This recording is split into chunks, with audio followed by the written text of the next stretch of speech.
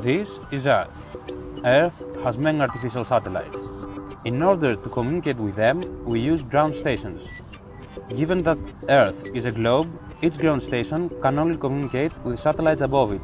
And as most satellites move quickly, a single ground station has short periods of time for communications.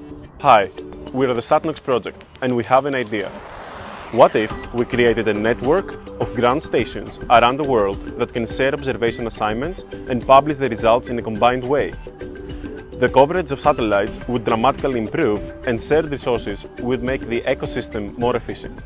I thought the project was really just amazing and ambitious. When you hear about satellites and space and hacking, it just sort of, it definitely deserves to be in the top 5.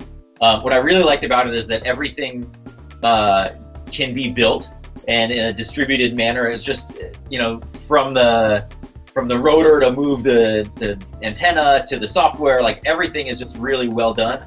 And it really does open the door for hackers to start, paying attention to what's in the sky and what's coming over them. And it's sort of like this, maybe it's not new, but for a lot of people it is a new generation or a new way of hacking wireless. This is really amazing. Space has traditionally been the environment just for big governments with vast budgets, and here these folks are bringing the ability to track satellites to the average person. It's networked so that all these stations all over the world can track a huge constellation of spacecraft. Just a week or two ago, the Antares rocket was supposed to be launched out of Wallops Island, not terribly far from where I live, about 100 miles away.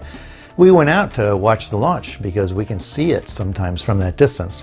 Unfortunately, it was canceled. The next night it did go, but it was cloudy, so we couldn't watch it, and unfortunately it was destroyed on the pad, or just off the pad.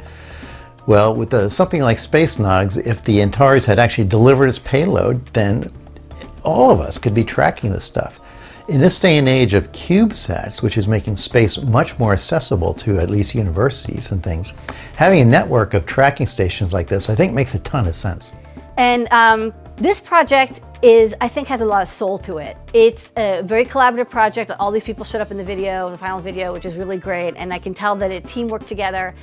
And not only that, but it is the most, when you're talking about a connected project, this is the most connected because actually it's connect people together. Not just that it itself has internet access, but actually brings people around the world together and connects them together, not only for their love of tracking satellites and grabbing data from them, but also technically they share data, and there's databases that they can take data dumps from the SDR and then upload them and analyze them. So I think that this one is super networked and also has the benefit of being the most space themed. I mean, it is, looking at space. The SatNOGS project, what I love about this one is just the grand scope of it. They want to put these things all around the world, and not only that, it's not just a dream, but they've actually engineered and structured and designed the thing and management and subdivided it into different projects to allow them to actually do that. It's a thoroughly professional project, and well, it's just well done. Brilliant.